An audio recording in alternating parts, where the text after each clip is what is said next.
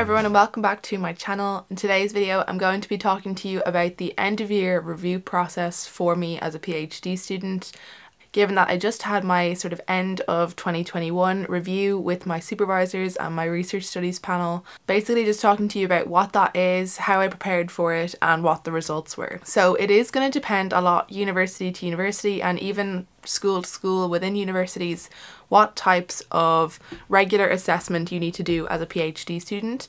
So the way it works in my university is that we have our supervisors, so you can have either one or two supervisors, and I have two supervisors, and then you have what's known as a research studies panel that includes your supervisors and any additional professors that are going to be reviewing your research from time to time. My research studies panel contains 5 people in total, so my 2 supervisors and then 2 other professors from my university and 1 other professor from another university. And the reason I have that is because my program is part of a Centre for Research Training and it's split across multiple universities in Dublin, so it wouldn't be very typical, I think, to have a professor from another university on the panel, but it's because that professor is very much involved in the research area of the running science part of my research. And so 2 of the professors on the panel, 3 including my supervisor, are more in the running science and 2 of them are more in the computer science and machine learning. It's hard to balance those 2 because I think each side wants something a little bit different, and it's important to sort of try and figure out a way to blend those objectives. So the purpose of the research studies panel essentially is to track your progress and make sure that you're making progress towards your PhD. And so they're basically there to make sure that you're developing your research plan and sticking to that research plan, or if something happens, you know, that you're coming up with a way to get around that, and basically knowing where you're going to be publishing your results and creating a thesis plan. And they're basically there to just make sure that you're sticking to all of that and sort of ticking the boxes along the way. They're also there to make sure that you are developing your professional plan so that by the end of your PhD you have a sense of where you're going with your career and you've done things along the way to help with that. There's no, I think, strict requirement. I think you have to meet them at least once a year. At the beginning of second year, really, I met them twice in a short span of time to sort of summarise everything that I did in first year and prepare for my stage 2 transfer. Now this is another part of my university specifically, but it's something similar in different universities where you have a big assessment at the end of about 18 months, which decides if you're actually going to be continuing with your PhD or if you should really leave with a master's if it's not really clear that you've made sufficient progress in your PhD. So I did that last year and I have a couple of videos where I'm just talking about my preparation for that. So I'm past that stage now, so this is just a sort of normal yearly review, and it's probably, I suppose, it's likely that I'll meet them again at the end of next year. I don't know if I'll meet them sometime in between, but if I'm meeting them by the end of next year, that will probably be discussing the thesis and what the write-up process is going to look like. Possibly there'll be one more project to be done after that, but in general it's probably going to be more around the thesis plan. For those meetings we have to prepare a document known as a research and professional development form, so an RPDP form, and part of that is filled in by the student and then part of that is filled in by the chair of your research studies panel. And the chair of your research studies panel is typically one of the professors and it's not your supervisor. And what I do think is good about these meetings with them is that you get to talk to people that are familiar with the research area and familiar with the research, but not as close to your research project as you and your supervisors, because it is very easy to end up in sort of this bubble and not really think about the outside world of what other people will think. And I feel like you end up getting a lot of really good feedback about what a typical person would be wondering about the research and what you're likely to get asked about really in the Viva, because if people who are, you know, familiar enough with the research and not necessarily been reading all of the work along the way are asking these questions, then people who are reading the full thesis will certainly be asking these questions.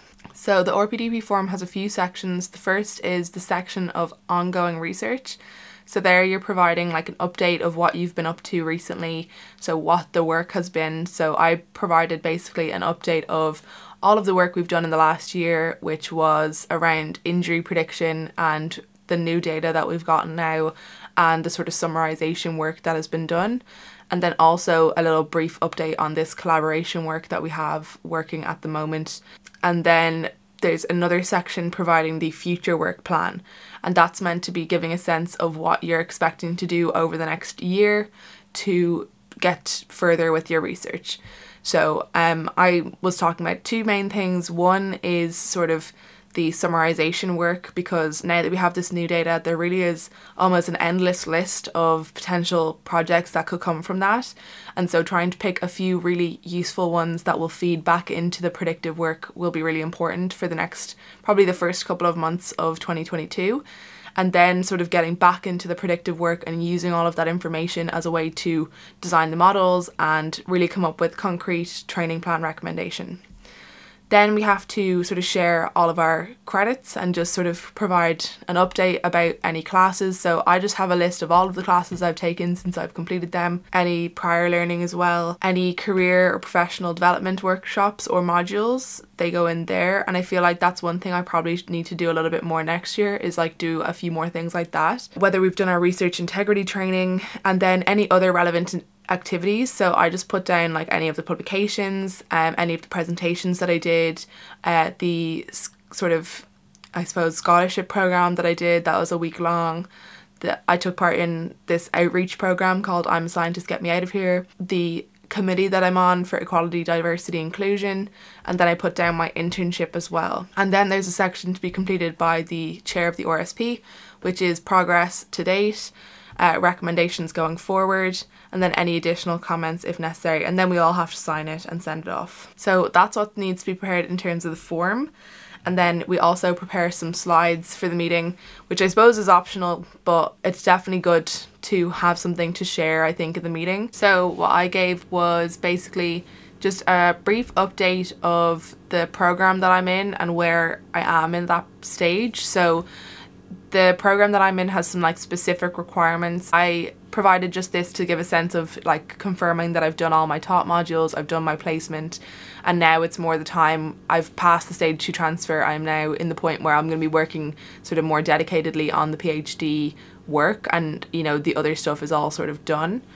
And then I gave update about the internship, so all of the things that I sort of got from that and how it went and everything like that. And then I talked a little bit about my career goals. So given I did enjoy the internship, but I think I'd prefer to stay in academics and work towards a career in academia. That would be my preference. So I shared that with them, and I talked about some of the things that I'm doing to help with that. So being part of a committee, teaching work, trying to take more of an active role now and do more TAing rather than just demonstrating. Getting involved in outreach, so doing different sort of outreach activities with schools and things like that, and then social media as well. And I gave a brief update of the type of data that we have, so that we have a lot of data basically from Strava. I gave a high level overview of my thesis and the objectives of my thesis. So this is a graphic that I made in Canva, and I do have a video coming soon about how I make things in Canva. So like this graphic here is so helpful just to have a really good thing to point to that summarizes my entire thesis. And so I'll have a video coming soon about how I use Canva for making presentations, making graphics, and my Instagram posts, all of that coming soon. So then I gave an update of some work that we presented at a conference this year. So this was presented at the International Conference of Case-Based Reasoning. So I had a few slides just going through the sort of high level overview of the project, how it worked, and then the results as well. So I didn't spend too much time on it, and we did go back over it a little bit because there was some interest around it. And then I went through some other updates for other projects that I'm working on, and then talked about the new data that we have, and sort of gave a summary of how big the data set is, so, and how we've sort of made some exclusions to the data set, and then some just initial, I suppose, some initial results that we have, which I can't share just because it is new. And then I talked about the work to be completed, so the potential papers that we could write around that, and then the training plan recommendation work as well, and like what's hoped to be achieved with that in terms of explainability and just recommending training plans in general. and the publications that we have so far. So that was it for the slides, and then the meeting basically involved sort of a Q&A session and sort of a feedback session around all of that. I got a lot of really helpful feedback during that time. My two supervisors tended to be like quiet during that meeting because it's more about getting feedback from the other members of the team, and on occasion they would sort of come into the conversation about, you know, certain things, but typically it was more about getting feedback from the other professors. So a lot of what was being talked about was around sort of user studies and validating the work with real users. And to be honest, I'm not entirely sure how much of a user study we will have at the end of this, because a lot of the work that we have done, like, there's still a lot to do in terms of modelling. And I think the most likely scenario of doing a user study would be doing something where we get real runners to look at the potential recommendations and what they would look like, and sort of say, do they look reasonable? Does it seem like something you'd use? Like that kind of way, like validating in that way, but not necessarily a live user study, because it would require building an app and building something reliable, and I don't think that in the next year and a half it's likely that I will do that. And then the other thing was around sort of validating basically the injury prediction work that we've done. We've been using training breaks as a proxy for injury, and so there was a big conversation around using a 14-day break. Why is that used over other lengths, which is something that we want to explore more with the training break summarization work. But as well, like, is there any way to validate, you know, get a few users to go and label their data, which would be sort of a big undertaking, you know, going through the ethical approval and all for access to the data, and not knowing for sure then if that's still going to provide hugely accurate results. There's that. And then just around whether that, like, the break, you know, is there ways to determine how it impacts performance. And we have been talking about that already with my two supervisors in a meeting that we had just before, but there was sort of a lot of talk around that specifically. And then I suppose the conversation sort of turned to, well, whether it's an injury or not, like, from the results that we have, either way it affects performance. So some sort of break is indicative of worse performance, regardless of whether that's to do with an injury or just to do with the fact that runners who don't have as fast a marathon time tend to take more breaks in training. They're not as diligent with their training, which makes a lot of sense.